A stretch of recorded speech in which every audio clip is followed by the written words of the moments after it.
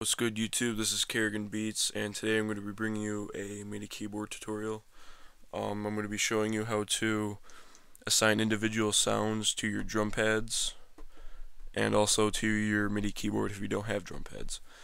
So I have the Audio Oxygen 49 and it comes with 8 drum pads, so that's what I'm going to be setting up. So let's get started. First thing that you're going to want to do is you're going to want to insert the FPC channel, and it comes with every FL Studio, so you don't have to worry about getting it. Then once you're inside here, you're going to want to map your pads for all the pads on the plugin. So you click the drop down arrow and go to map notes for entire bank, and depending on how many pads you have,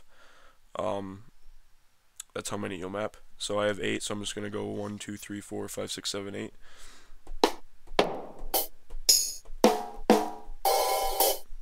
And once you're done with all your pads, you're just going to click cancel, and now all my drum pads play different sounds, but these are obviously the sounds that you don't want. So first thing we're going to do is you're going to go to each drum pad on here,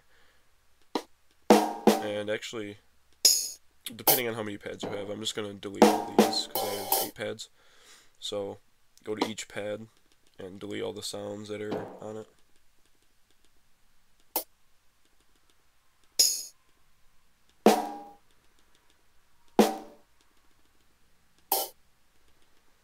Alright, so now I have 8 empty pads that are mapped. Oh, never mind, I missed one. Alright, so now that you have all of these cleared, you're going to want to add your own sounds to your drum pads. So first thing I'm going to add is a kick, and all you're going to want to do is click and drag to whatever pad you want it on. So I'm going to drag it to my first pad. Now if I go to my first pad, it plays the kick. Now let's say you want a snare. Click and drag to the second pad, and now I have a kick and a snare. Now let's say you want to add a hat.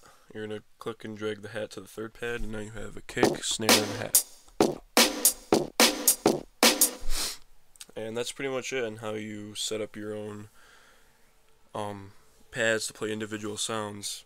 Now this plugin allows you to save your kits as presets, and also you can save like entire kits, and you can export them and whatnot.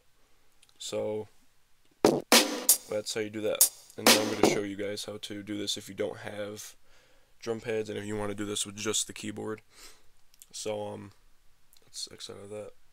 What you're going to do is you want to insert another channel. It's going to be the layer, and this is fairly simple. All you have to do is right click all the sounds that you want to be assigned to your keyboard, and then you click set children, and then click the down arrow and split children, and this will assign your sound starting from kick going to snare and to hat. They will assign it to separate keys starting at the C5 key and going up.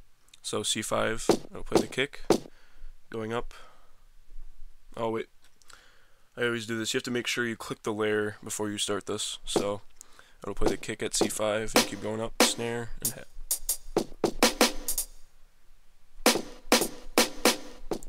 So now your keyboard and your pads are set up to play individual sounds. Oh, that's messed up. Anyways, I hope this helps. If you guys have any problems or concerns, just leave a comment down below and I'll answer. If you enjoyed this and it helped you, give it a like and share it. That's about it for this tutorial. I'll catch you guys in the next video.